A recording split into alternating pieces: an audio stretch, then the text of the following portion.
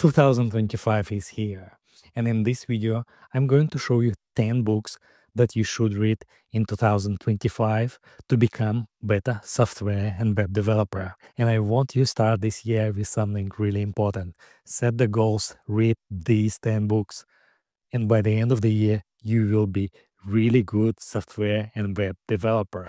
These books are recommended by millions of engineers worldwide.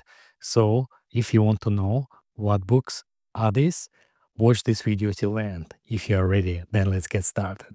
The first book in my list is A Clean Code by Robert C. Martin, or Uncle Bob. This book emphasizes the importance of writing code that is not only functional but also easy to read and maintain. If you want to elevate your coding standards and write code that others can easily work with, this book is a must. I believe it's good for all kinds of software engineers, regardless their level. The next one in my list, The Pragmatic Programmer. This book teaches you how to think like programmatic developer, someone who focuses on efficiency, adaptability, and continuous improvement. It covers almost everything from debugging to career advice.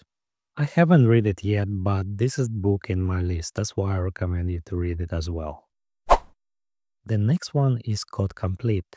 Some developers called it as the manual of software engineering. This book dives deep into principles of writing high-quality code. If you're a developer and you want to improve your technical skills, then I recommend you to read it. The fourth one in my list, Why Programs Fail. The reason why I choose it because debugging is one of the most critical skills for any developer, and this book will teach you how to debug efficiently. If you want to master debugging, then definitely read this book. The next book in my list is A Deep Work. As developers, our work often requires long periods of uninterrupted focus, and this book will teach you how to protect your attention. If you want to improve your productivity, then definitely read this book. The book number 6 is Refactoring. I think this book is really essential for developers who want to enhance the readability, maintainability, and scalability of their code base. It teaches you how to refactor safely and efficiently while minimize the risk of introduction bugs.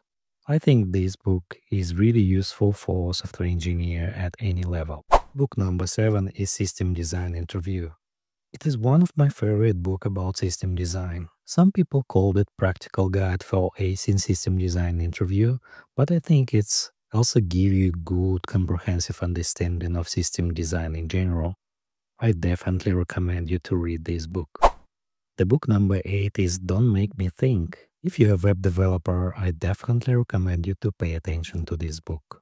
It basically focuses on creating web interfaces that are simple and user-friendly.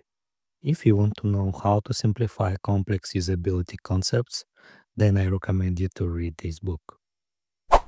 The number 9 is Domain-Driven Design. If you're working on complex systems or collaborating closely with business stakeholders, I think this book will teach you how to bridge the gap between technical solutions and business needs efficiently.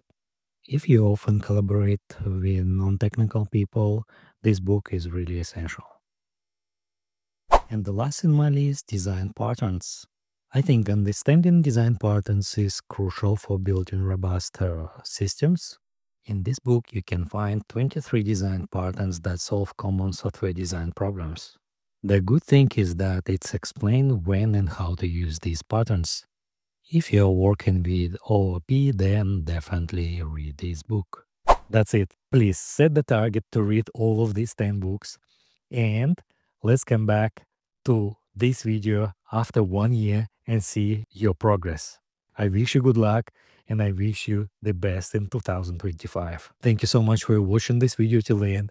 Thank you so much for your support. This year will be great, and I hope to see all your comments about books that you read at the end of 2025.